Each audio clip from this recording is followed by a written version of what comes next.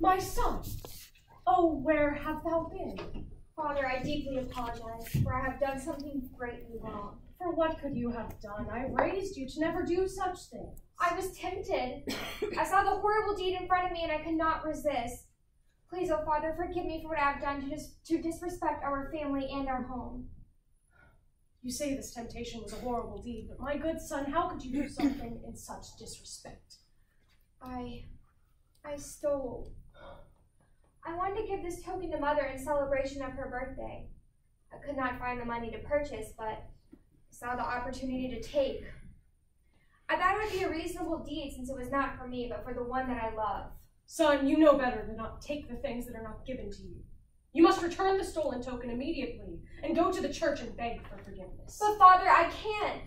I will receive more consequences if I show my face to the clerk. Then those consequences will be given and you will accept them. This is your fate due to your actions. Yes, Father.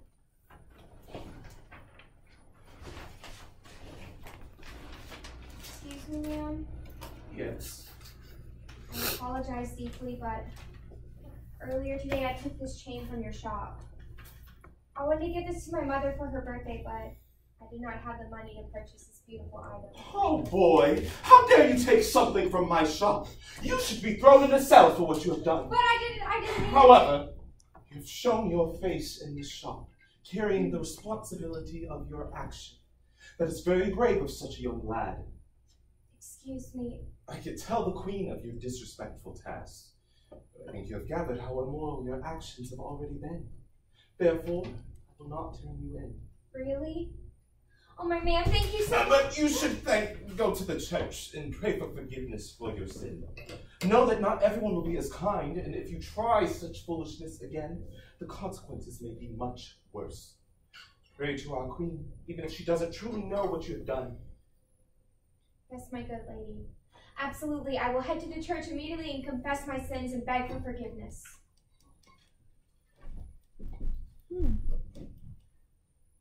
Oh, higher power, please forgive me for my terrible actions. I should have never stolen that small gem. I thought I was doing the right thing to honor my mother for her birthday, but I was wrong. I apologize greatly, especially to our queen, and will never do such a thing like that ever again. Hello, son. Did you as I told? Yes, Father. The clerk was very disappointed but forgave me and didn't punish me for my actions. But she told me not everyone will be as kind. She made me go to the church and repent for my sins. Did you? I did. I will never disrespect our family again, and I will only take the things that are given to me. God save the Queen. God save the Queen.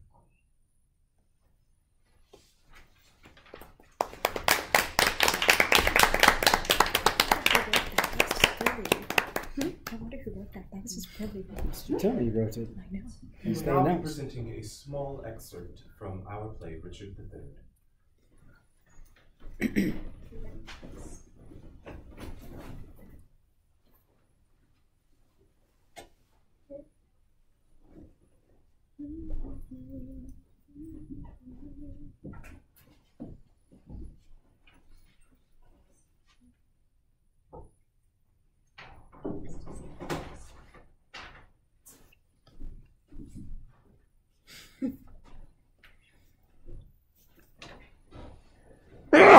Bless you. Thank you.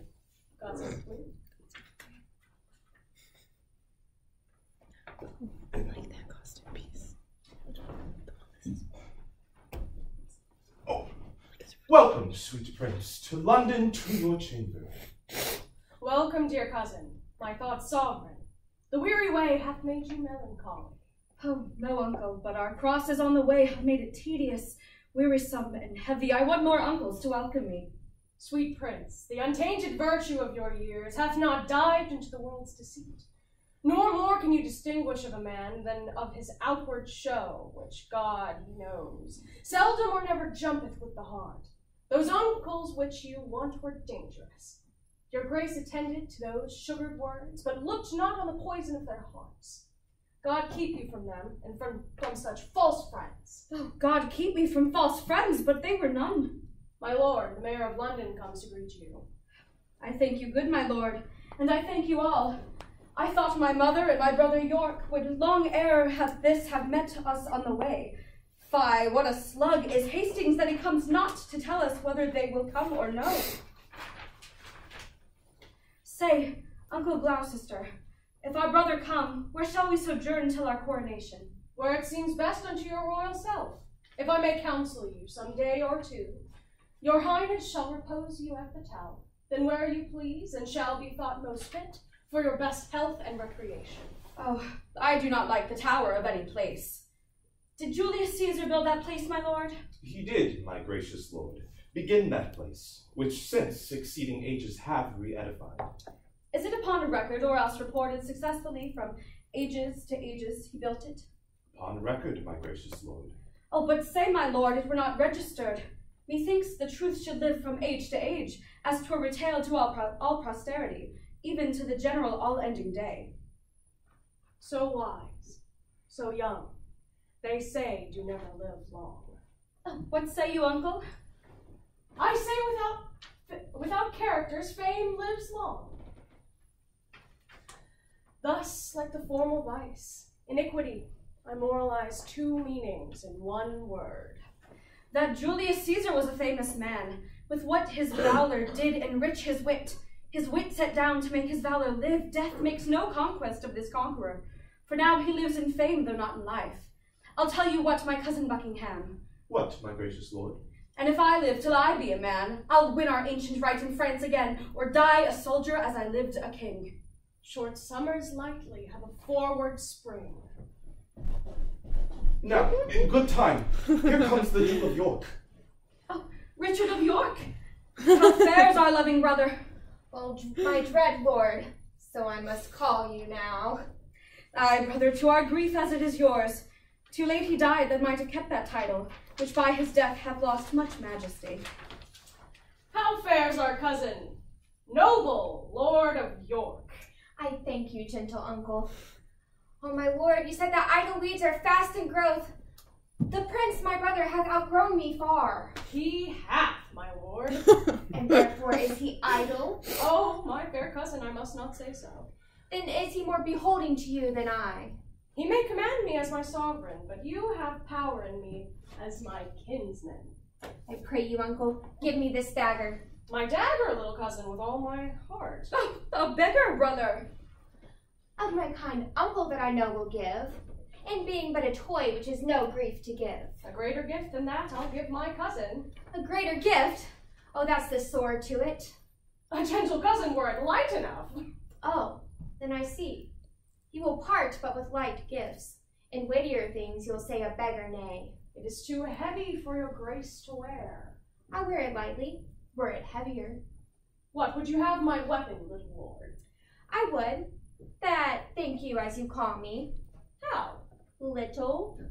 My lord of York will still be cross in talk. Uncle, your grace knows how to bear with him. You mean to bear me, not to bear with me. Uncle, my brother mocks both you and me. Because that I am little, like an ape, he thinks that you should bear me on your shoulders. With what a sharp-provided wit he reasons. To mitigate the scorn he's given his uncle, he prettily and aptly taunts himself. So cunning and so young is wonderful. My lord, will't please you pass along? Myself and my good cousin Buckingham will to your mother, to entreat of her, to meet you at the tower to welcome you. What? Will you go unto the tower, my lord? My lord protector needs will have it so. I shall not sleep in quiet at the tower. Why? What should you fear? Mary, my Uncle Clarence is angry ghost. My grandam told me he was murdered there. I fear no uncle's dead. Nor none that live, I hope. And if they live, I hope I need not fear. But come, my lord, and with a heavy heart, thinking on them, I go into the tower.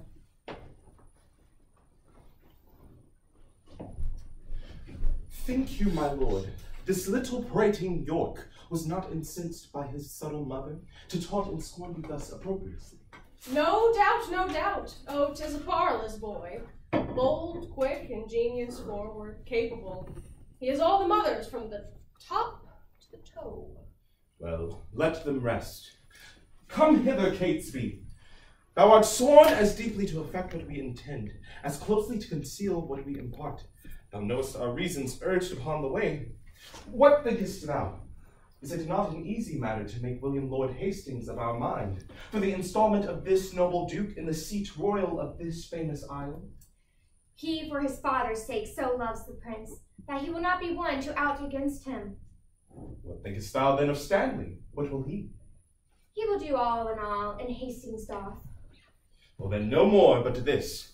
Go, gentle Catesby, and as it were off sound thou Lord Hastings, how doth he stand affected to our purpose, and summon him tomorrow to the Tower, to sit upon the coronation. If thou dost find him tractable to us, encourage him, and show him all our reasons. If he be leaden, icy cold, unwilling, be thou so too, and so break off your talk, and give us notice of his inclination. For we tomorrow hold divided councils, wherein thyself shalt highly be employed. Commend me to Lord William. Tell him, Catesby, his ancient knot of dangerous adversaries, tomorrow are let blood at Pomfret Castle. And bid my friend for joy of this good news, give Mistress Shore one gentle kiss the more. Good Catesby, go, effect this business soundly. My good lords both, with all the heed I may. Shall we hear from you, Catesby, ere we sleep? You shall, my lord. At Crosby Place there shall you find us both. Now, my lord, what shall we do? If we perceive Lord Hastings will not yield to our complaint. Chop off his head, man, somewhat we will do. And look, when I am king, claim thou of me the earldom of Hereford, and the movables, whereof the king my brother stood possessed. I'll claim that promise at your grace's hands. And look to have it yielded with all willingness. Come, let us sup betimes, that afterwards we may digest our complots in some form.